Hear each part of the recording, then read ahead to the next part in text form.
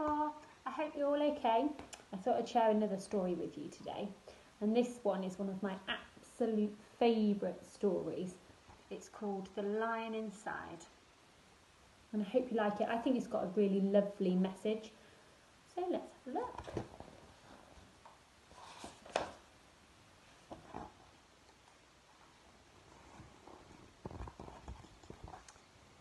In a dry, dusty place where the sand sparkled gold, stood a mighty flat rock, all craggy and old.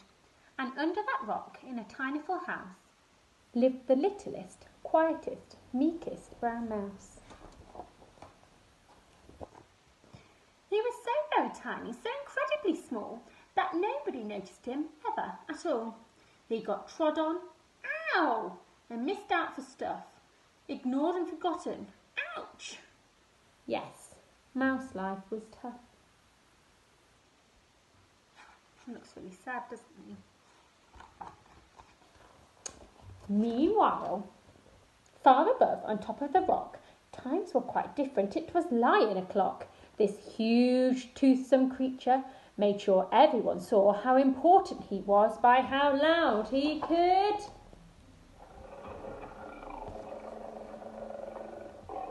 roar. He was head of the pack. He was shouty and tough. He loved showing the crowd he was made of strong stuff. Yes, all were impressed by this mighty king cat. If only, thought Mouse, I could be more like that. Then, late one dark night in his Minnie Mouse bed, the cleverest thought popped into his head. He jumped from the covers and held up a paw. I've got it, he said. What I need is a ball.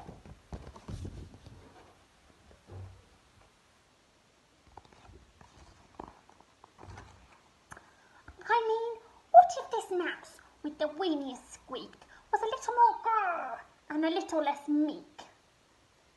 Well, he'd still be the smallest of fuzziest brown mice, but he'd make friends and join in, and life would be nice.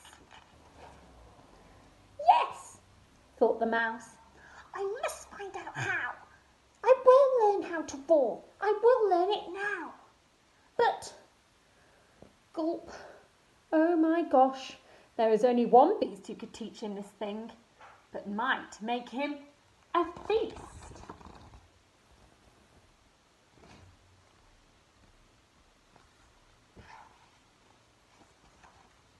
It was time to be strong, take a chance, after all. Forever was such a long time to feel small. So, he made himself braver and he thought like a winner. He set off to the top, hoping not to be dinner. It felt like the scariest thing he could do. But if you want things to change, you must first have to change you.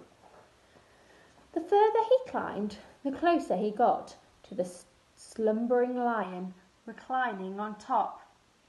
Then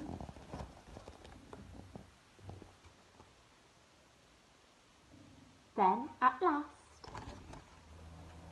as he stood on his tippity toes, he found himself suddenly nose to nose. Come, gulp. Pardon me. Wake up, Mr. Lion. You've got company. Squeak. Mr. Lion, what I've come for is squeak. Do you think you could teach me to roar?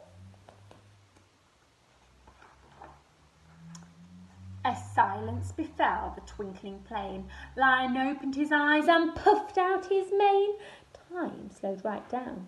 Why, felt like a week. And he opened his mouth and let out a eek.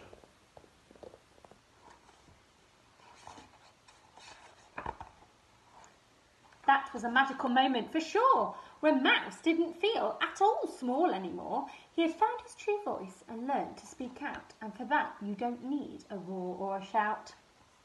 And from that day and always, the two were a pair, They both liked the rock better now that the rock was to share.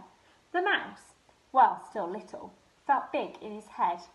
And Lion, he still roared, but with laughter instead. Yes, that day they both learned that no matter your size, we all have a mouse and a lion inside. So there it is, your story for today. I thought it's got a really lovely message, hasn't it? So that we've all got a mouse and a lion inside. Have a lovely day. See you all soon. Bye.